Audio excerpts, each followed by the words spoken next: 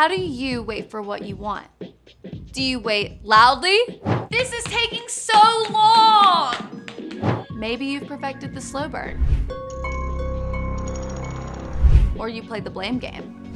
It's all your fault for making us wait. So not fair. Or maybe instead of waiting, you just let it all out. Waiting until later for what you want now is never easy. But it is possible to wait well. For starters, when you have to wait, take a deep breath. And another one. That lets your body know it's okay to chill out for a minute. You can use the time to focus on something positive, like all the stuff you've got to be grateful for. Food to eat, a place to sleep, friends. Oh, my dog. And you can take time to remember what's true, that God is always right there with you, even if you have to wait. In fact, God can give you patience as a special gift. Waiting well with patience can actually make you wise. When you choose to be patient with your little sister, or when you draw a cool picture instead of complaining while you wait at the doctor's office, others can see God at work in you. You can say, I'm gonna keep waiting for you, God. That's why patience is an amazing way to worship God with your life. Because worship is about more than just singing loud, it's all about living loud.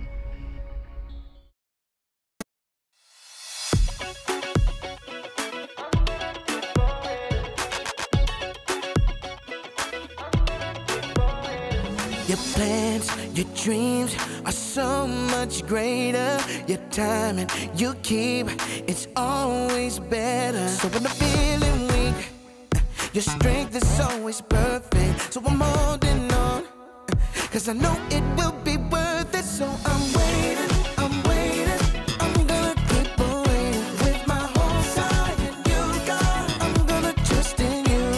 And while I'm waiting, I believe that you are never leaving me. I'm waiting, I'm gonna keep on waiting for you. I'm gonna keep on waiting for you. I'm gonna keep on waiting. When you move, I'll move, and not a second sooner. Cause you're with me, it's true. I won't worry about the future. So when I'm feeling weak, your strength is always perfect. So I'm holding on, cause I know it will be worth it. So I'm waiting, I'm gonna keep on waiting. With my whole side and you, God, I'm gonna trust in you. And while I'm waiting, I believe that you are never leaving me. I'm waiting, I'm gonna keep on waiting for you. I'm gonna keep on waiting for you. I'm gonna keep on waiting. Don't wanna rush it, don't wanna jump too soon, no. My life I'm made for, I know I'm finding you. So I'm waiting, I'm gonna keep on waiting. With my whole side and you, God, I'm gonna trust in you. And while I'm waiting, I believe that you are never leaving me. I'm waiting, I'm gonna keep on waiting for you. I'm gonna keep on waiting for you. I'm gonna keep on waiting.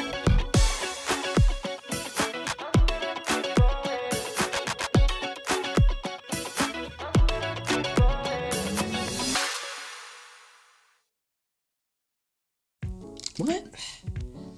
Hey, welcome to Story Lab. This week, we're talking about patience, while we take a look at the story of what it means to wait well. What is wrong with this bottle?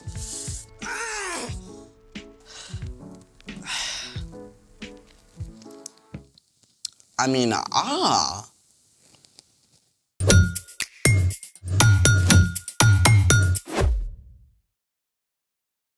Hey, I'm Skylar. And I'm Sebastian, We're talking about patience. which is waiting until later for what you want now. You maybe should have waited until later for lunch. What? Why? Because our guest today is an expert in lunch, or dinner, or really anything you can grill. What about a second lunch? A lemon cheese, afternoon tea, supper? He probably can do that too, Hobbit boy.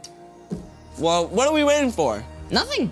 Without further ado, let's welcome Grill Master Kevin. Hey everyone! Kevin! I'm so excited that we're gonna have a grilling expert with us today. Well, mostly I just like eating, especially really good meat, and so I've tried to learn more about that. And the fun part about when you're cooking meat is that you always get to eat it. So we've heard that your pulled pork is unparalleled. Well, at least according to my family and friends, especially my kids. So do you think you could maybe walk us through on the way you prepare your famous pulled pork? Absolutely! Let's make it! All right guys, first you need to trim up your pork shoulder and put a dry rub like all over it. Well, what does trim up mean? Well, trim up means when you buy a pork shoulder, it's gonna have a lot of fat on it. So you wanna trim off some of the fat because if you have too much fat, it's not gonna taste very good and it's probably not even gonna cook very well. So what is dry rub? Well, dry rub is what you use to season the meat and to make it taste good, and it can break down a lot of the fatty tissue inside. So you take the dry rub and you put it all over the meat. You wanna get the top, the sides, the bottom, everywhere, all around it. Put plenty of it on there until it's good, it's nice and covered. So then you wanna leave it in the fridge overnight, and then the next morning is when you start to prepare the smoker by starting some coals in your smoker, and then you gotta wait for that too to burn down and get ashy so you know the coals are ready. Now once those coals are ready, you wanna pick out some wood logs from the wood pile. Now this one right here, cherry wood, smell that. That smells really good. You can smell the cherries in it, really. And so you wanna have your wood logs nice and dry though, because if they're not dry, it's gonna give a lot of gross smoke and the meat's not gonna taste good. But for your wood to get ready, it's gotta wait outside in the elements for 6 months to a year so it can actually get dry. Now, that's a long, long wait. Yeah, that is. So you wanna add a few wood logs to the charcoal to start a fire in the smoking wood chamber. And then finally, you can take the pork shoulder out of the fridge and put it on the smoker grill.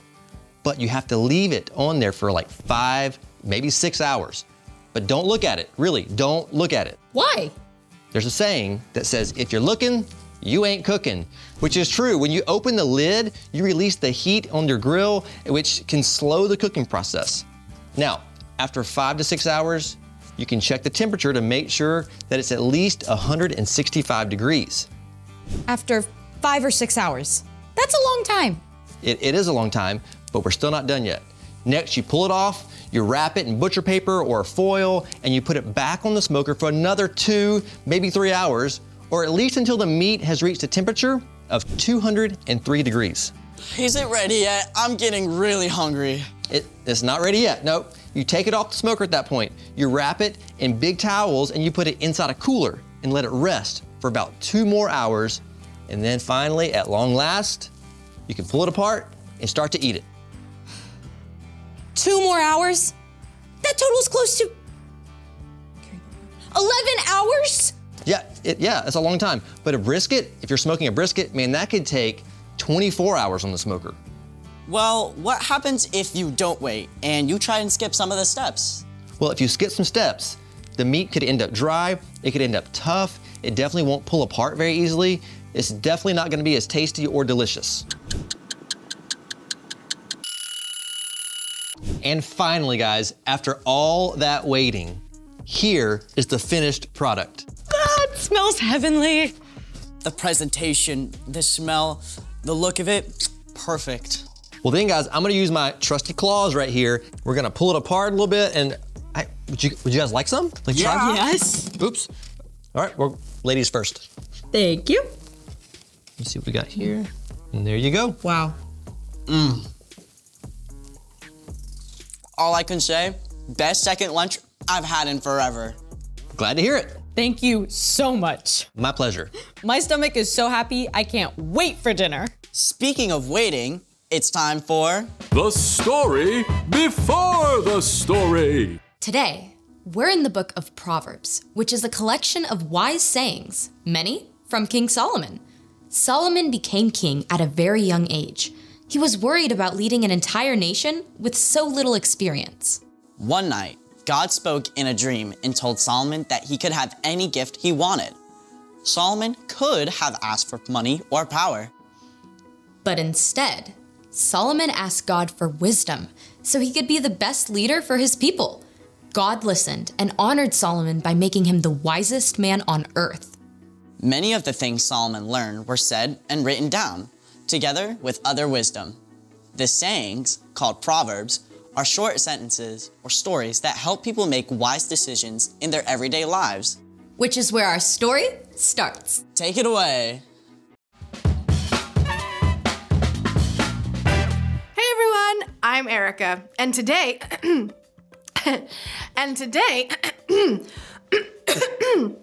so sorry, hold on a second.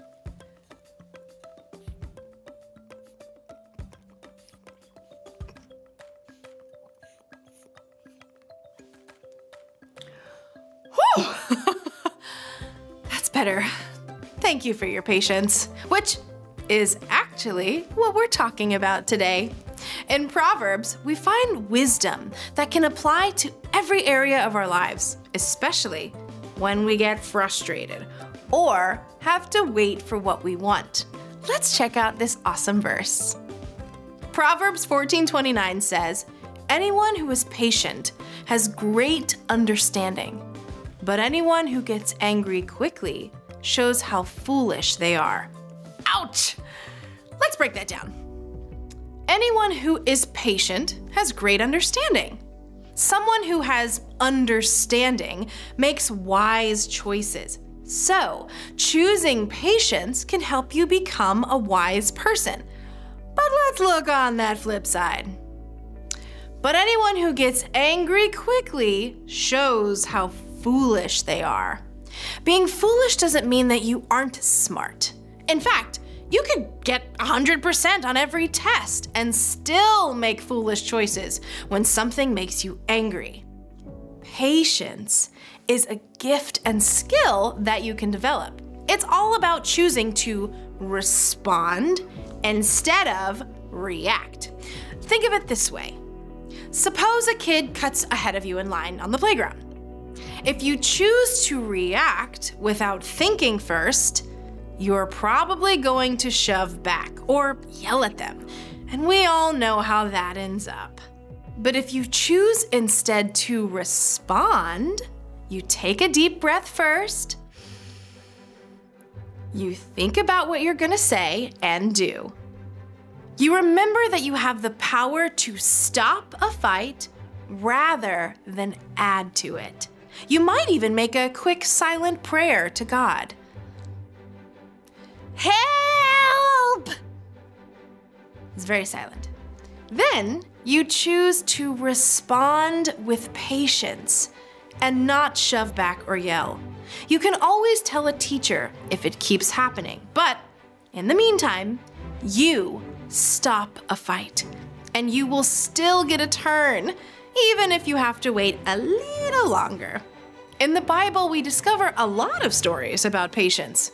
Stories about people who were super impatient, but also stories of people who learned patience through the tough work of waiting. Take King David.